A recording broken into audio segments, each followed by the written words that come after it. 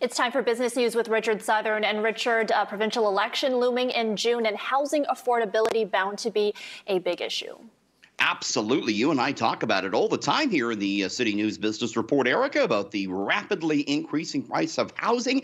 Government certainly wants to do something about it. And the Ford government convened 2 months ago the Housing Affordability Task Force. It this morning came out with its report. It made 55 recommendations aimed at tackling the rising housing prices by basically boosting supply of homes. It intends to do that by increasing density and limiting consultations.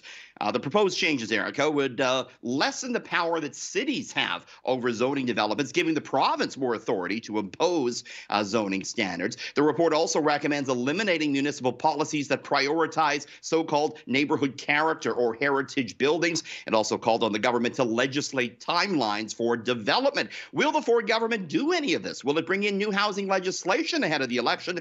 I asked the housing minister today.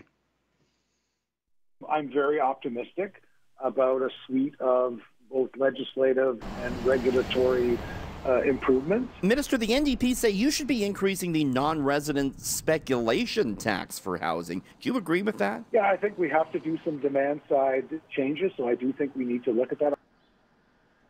The report found, not surprisingly, Erica, housing prices in Ontario have nearly tripled in just the last 10 years, far outpacing income growth. We'll see if any of this makes a difference. Certainly something to watch in the lead up to the June 2 election, Erica. Okay, and last week, Richard, we started talking about tax season, and there are some rebates that Ontario residents actually might not know about. Absolutely. Quite a few of them that the government has brought in recently. So let's take a look at some things that might apply to you. The jobs training tax credit is one. If you're training for a new job, there's a rebate to be had there. The seniors home safety tax credit, that's been around now for, I think, 2 years. You can get a $10,000 back if you're making improvements to your home, safety improvements as a senior. Low-income workers credit, the child tax credit is another one. And I talked to the Finance Minister, Peter Bethlenfalvy, about this, who makes a good point. He says, even if you're not making any income, some of these could still apply to you on your 2021 tax return.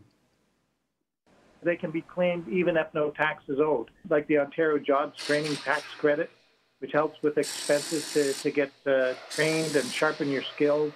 The Seniors Home Safety Tax Credit, which helps fund, guardrails and other ways to make your home more friendly for seniors. Erica, there's also that staycation tax credit. Keep your receipts if you're staying in an Ontario hotel or motel or bed and breakfast or even campground this year. You'll be able to claim some of that as well. Right, I got to take advantage of that. Okay, and finally, Canada's Wonderland going on a hiring spree, hoping that things will return to normal this spring, Richard. Been a while since we hit the roller coasters, hasn't it, Erica? It's been so long, I miss those roller coasters. We're going to get you on these, Erica. We're going to go. They're going to open, Wonderland says, April 30th for what hopefully will be its first full season in like 2 years.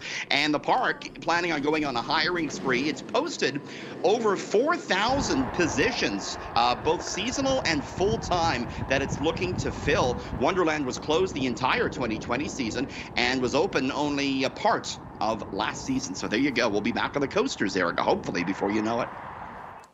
I can't wait. Okay, thanks, Richard. That's business editor Richard Southern. Thanks.